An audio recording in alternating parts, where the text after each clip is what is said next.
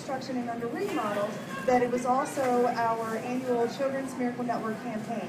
So through a lot of efforts on the front end, it was a lot of cashiers just asking customers for donations as they checked out. And it was also a CMN carnival that was, what was it, Melissa, 2 weekends ago, I think it was? 3 weekends ago. But a carnival that we had right on the front patio that a lot of customers had a lot of fun doing, and I know our associates had a blast putting the event together.